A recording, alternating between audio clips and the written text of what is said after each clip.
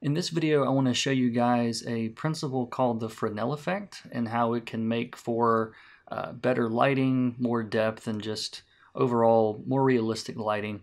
And it's going to be a very technical tutorial by my standards, so bear with me and hopefully you guys will learn something. So check it out. Alright, welcome. My name is K. Michael Russell. I am a comic book colorist and digital artist. Welcome to my YouTube channel. So I was watching Guardians of the Galaxy 2 the other day for the third or fourth time, and I noticed something in this scene, and I realized that I wanted to do a video on this, and it's pretty technical relative to the sort of stuff that I normally do here, so bear with me. I'm going to give you a couple of different examples because I know everyone sort of learns different ways, and hopefully you guys will find this as neat as I did. And it really felt sort of like a light bulb for me a couple of months ago, and I thought this scene would be an excellent example of how this can be used in digital art. So in this scene in Guardians of the Galaxy, they do they freeze the image. So Groot's dancing around, or he's about to start dancing, and it freezes, and then it does this sort of pan around him. All right. And if Premiere will cooperate, there we go. So it does this pan and everything's frozen, okay, so nothing's moving. But one thing that I notice, if you look at Groot's head, for example, and especially like this green light that's shining from this over here, it appears brighter here, and in this side of his face is in shadow. And as we swing it around, you'll notice that what we're looking at on the right side, I'm talking about this highlight right here. This highlight actually appears, okay?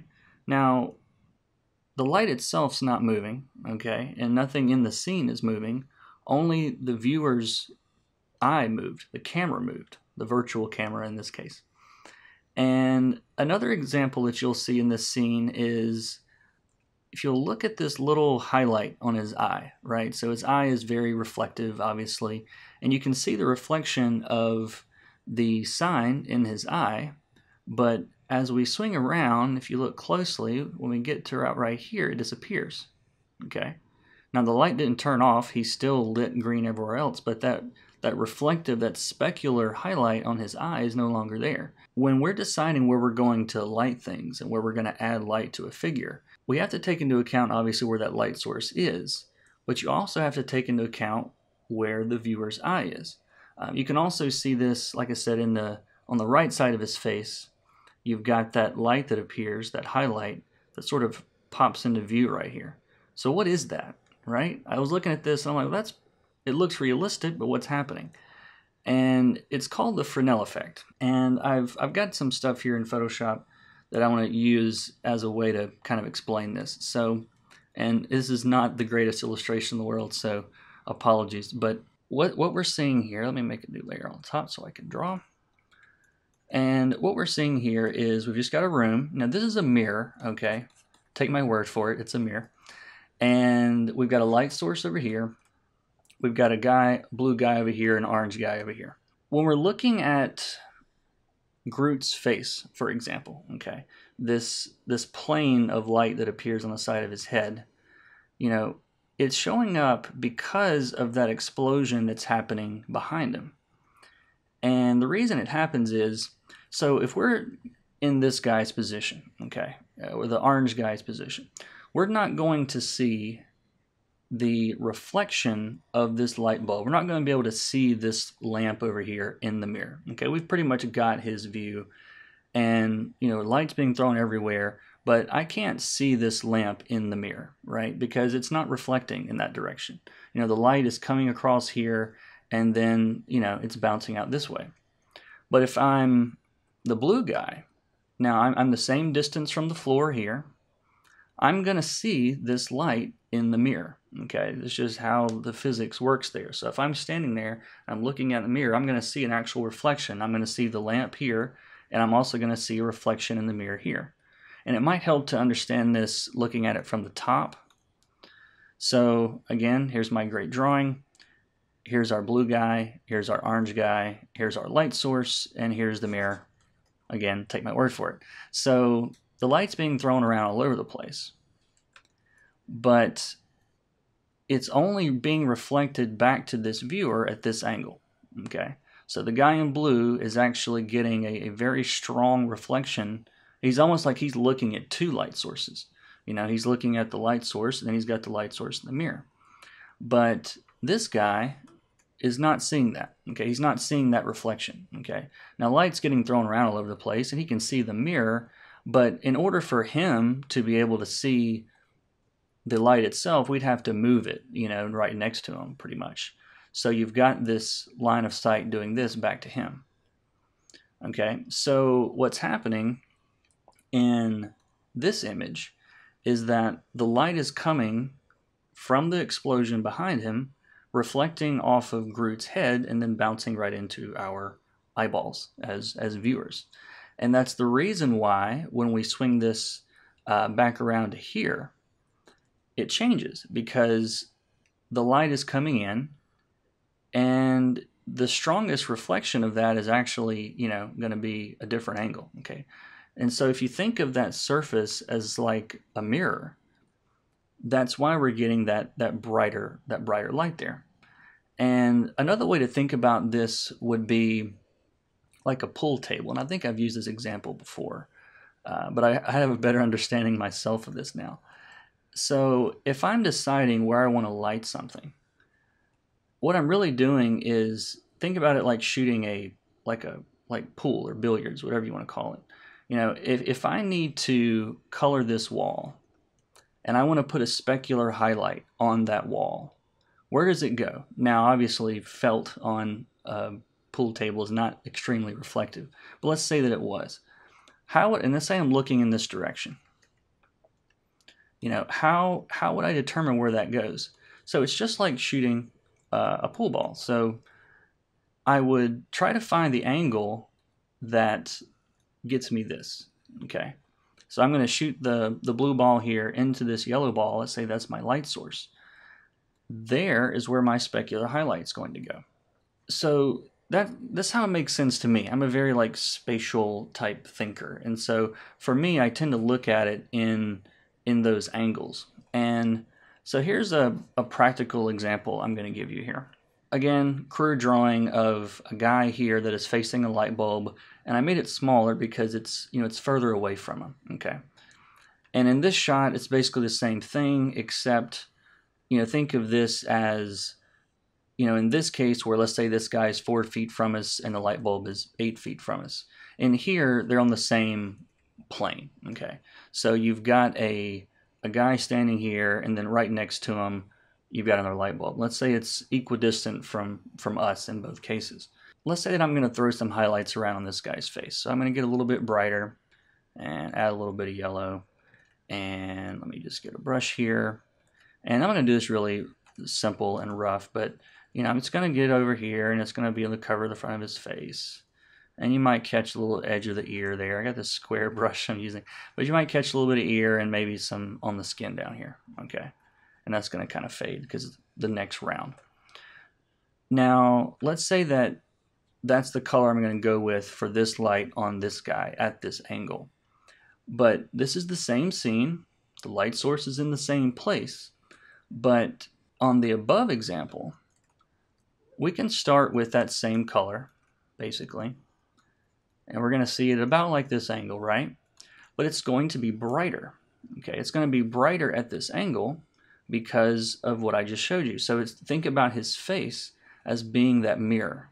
Okay, from here, we're not really getting any direct reflections. You know, we're just seeing where the light's hitting, but it's not much of it is reflecting back to us. You know, there might be, you know, a really subtle, you know, small spot maybe on his cheek or something, but you know, on the tip of his nose, you might get a little bit. But here, you've got this plane along the side of his face. So this is all going to be brighter, not black. Let me get into the color. So this is all actually going to be, let me just do this. It's going to be brighter. Because again, it's almost like the mirror scenario where we're getting a direct reflection off that mirror. And actually, even if you look at, if you want another example of like how this sort of works in real life, if you look at my video, okay, so you guys' eyes are the camera, my webcam in this case, you can actually see the reflection of this light over here to my left in the guitar behind me. So, you know, a really smart person could probably do the math and figure out almost exactly, you know, where that light is in the room based on the angle of that reflection. You can even see this on like the on my hand, and you'll see that as I turn it, it's actually getting a little bit brighter as I turn it. And that's not because from the light on the left, that's from the ceiling light that's over my head. Because at this angle, it's bouncing just like it is off that mirror directly into the camera. But as I turn it a little bit, I'm changing the angle. I'm not seeing that same reflection anymore. So I hope this is making sense. Like I said, this is about as technical as I usually get on this channel. So this is the first tutorial you've ever watched. You know, you're thinking, oh my God, this guy is talking over my head. It's usually not like this. So I want to show you guys another example in the movie. And this has sort of became almost a game to me in the last couple of weeks. Is I've been looking for this effect in different places, and it really gave me a much more solid understanding of how, you know, where to place specular highlights and where highlights go in general. You can see in this scene, you guys can see this, right? It's a little bit dark, but as her head's moving around, you see this white, really very broad light here. You can almost see the shape of it. Like, I feel like that's one of those big rectangular, is it a softbox? I don't know, some photographer or videographer is going to correct me, or umbrella or something. But you can almost see the shape of it, like that kind of rectangular shape. You know, you know, this isn't necessarily the Fresnel effect, but it's showing us where the light in this scene would be. You know, so it's bouncing from the camera off her forehead and over here kind of behind us to the right a little bit, you know. And there's a little bit of reflection you can see on the bottom of her chin also. I don't know if that's probably a different light. I don't think the reflection on her jacket would be strong enough to do that. So there's probably two lights happening there. Now, I'm going to zoom ahead here. All right, this is the scene I want to show you. So we've got a scene here where she's looking at us, and you can see how bright this side of her face is.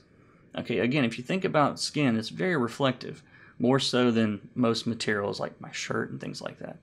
So if you think about where we are, where the camera is currently, we can again kind of interpolate that as we go straight from the camera to her cheek and bounce that off just like we did at the pool table, you know, we're going to get a light source, you know, over here somewhere. But you'll notice that we don't see that much brightness at this angle. You know, I don't think they changed the lighting in this scene because you can see a little bit of it here on the side of her jawline here. It's a little bit brighter there because, you know, there's a light that's reflecting from that. But as we jump back to the other angle, you'll see that it looks brighter again. So whenever you are lighting something, not only do you have to think about where the light source is, but you also want to think about how it's reflecting back to the camera. And that is going to change, as you guys can see. Like, her face looks much brighter there than it does here, even though it's the same light. Okay. And, excuse me, my voice is a little harsh because pain medicine I'm on dries me out, and I'm coming off of it right now. So I had shoulder surgery a couple weeks ago, if you don't follow this channel regularly. And I gave an example of this here, like in an actual comic. Now, I threw around a good bit of that kind of blue reflected light in all the shadows because, you know, the sky is blue and it's going to light all the darker areas. But you can see this especially right here in this area. Let me do this little edge right along here.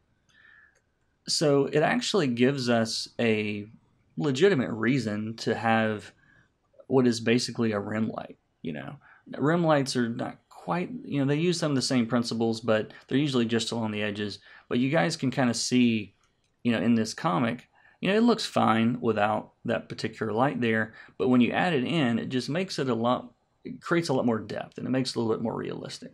So like I said, I know this video is probably not what you guys are accustomed to, and I hope you don't mind. I had a lot of fun trying to put this together. And so yeah, if you want more of this sort of stuff, be sure to subscribe to the channel. And as I said earlier, be sure to check out the link for Instagram TV. I've just started a channel on there as well. It's going to be really short, probably 3, 4, 5 minute little videos, because it's really designed for a mobile experience. I'm not really going to be doing tutorials on there necessarily, other than maybe a quick tip or something here and there. But I'll answer YouTube comments and things like that. I just wanted a way to communicate with you guys that isn't necessarily, recording a big video and editing it and putting it all together and all that stuff, which can be very time consuming when sometimes I just want to get something out there. Apologies, losing my voice. But so yeah, if you enjoyed the video, give it a thumbs up. If you guys have questions, be sure to leave those in the comments and I'll be sure to get to those. And if this was way over your head and you want more fundamentals, check the link in the description again I've got art courses on all sorts of different things now.